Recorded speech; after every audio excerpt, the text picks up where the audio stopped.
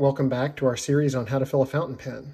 And so this is where things are going to get a little bit more interesting, because what we're going to do today is fill an eyedropper.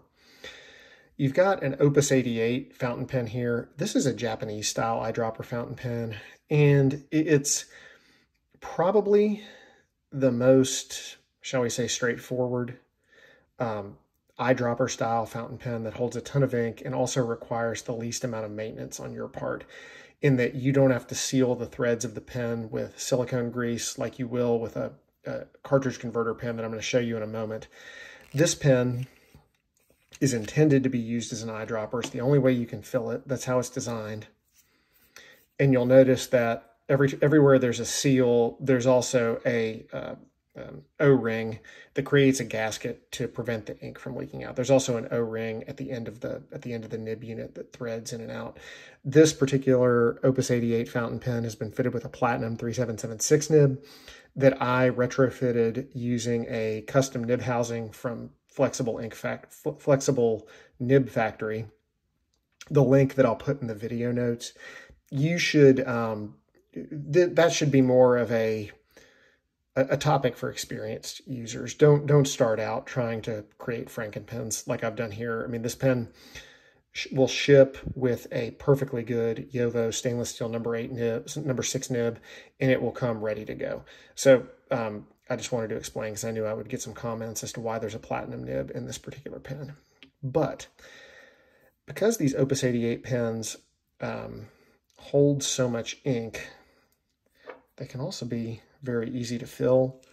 I sometimes will take a smaller ink bottle like this 10-ounce Urban bottle, or an ink sample, and just pour the ink into the barrel. I won't do that on video because I'm going to make a mess, because I'm trying to do this while looking through a phone as I film. But ordinarily what you'll do is you'll take a glass eyedropper that's included with most pens. I've got dozens of these things. Suck up some ink from the bottle and just fill the pen that way. As you will see, this pen is going to hold a ton of ink. I mean, 4, maybe 5 ounces, probably somewhere around half this little 10-ounce bottle.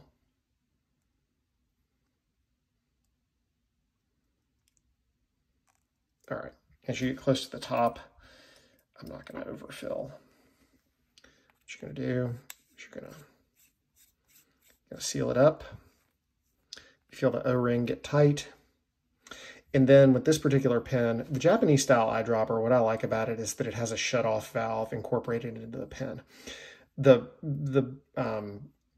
barrel end cap will twist like it would on a piston filler, but it doesn't fill the pen. What it does is it pulls away a rod that holds a valve up against the section, and that valve allows the ink to flow to the nib, or alternatively, if you're traveling and you're not writing and you don't want ink from the barrel to flow to the nib through the feed into the nib, you can close the valve, which prevents leakage.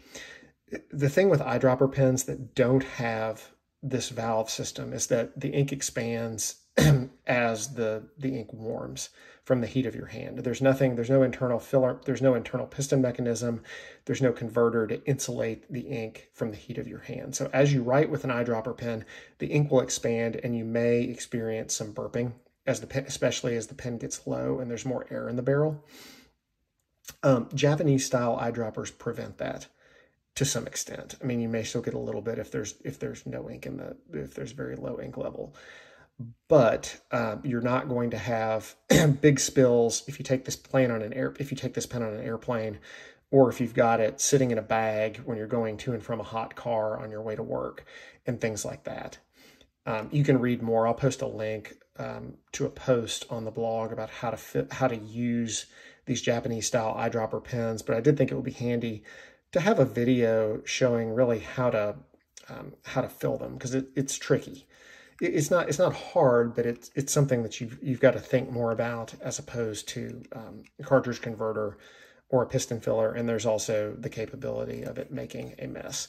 So when you fill an eyedropper, it's going to take some time for the ink to work its way down through the feed to the nib, where the pen's going to be ready to write. I like to open the valve a little bit, give it a couple shakes, cap the pen, and just let it sit for a few minutes. So this is a 10-ounce bottle of ink, and you can see,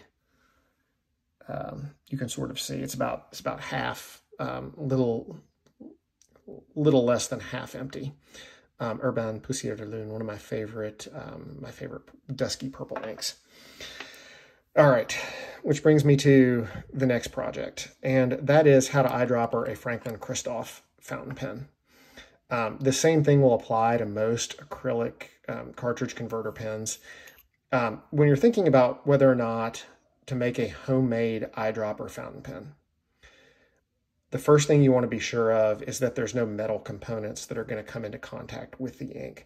You know, liquid, metal, other than maybe titanium, don't react well together.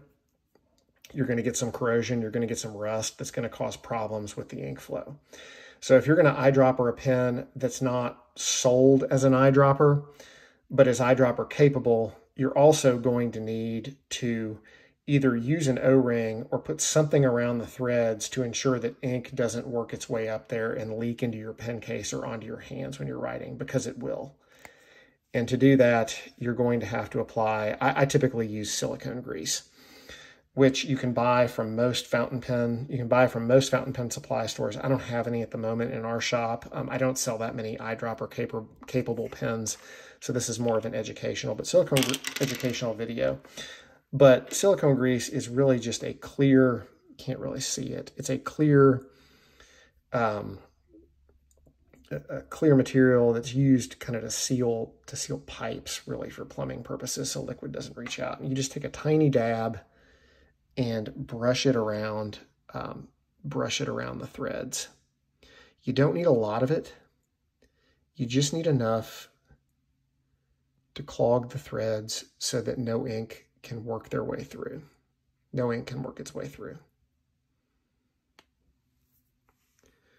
And I think you can see that. I mean, you just want to get the ink down into the grooves. And put this aside for the moment.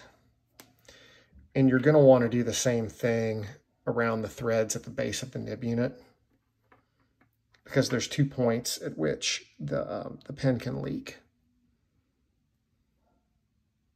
Around the barrel and around the nib. So you've got that, and that'll work. And then you just kind of thread the nib back in to the section.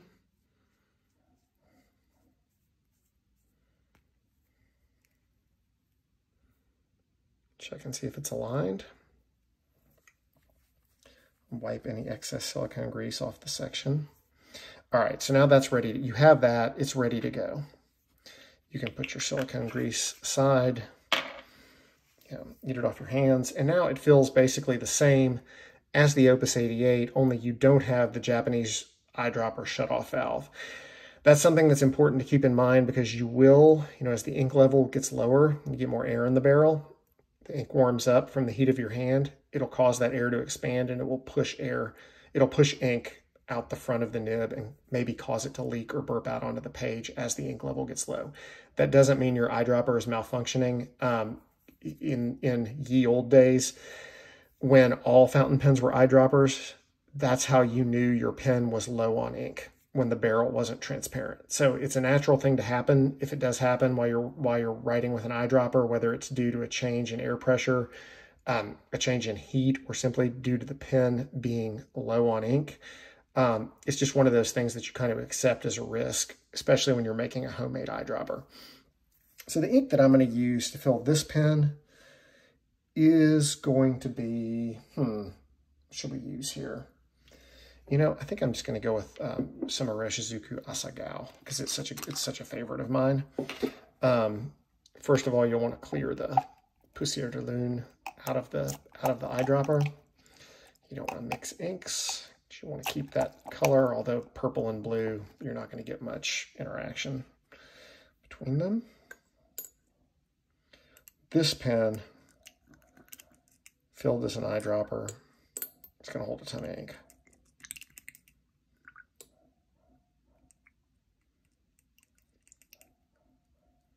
So that barrel is almost filled all the way up.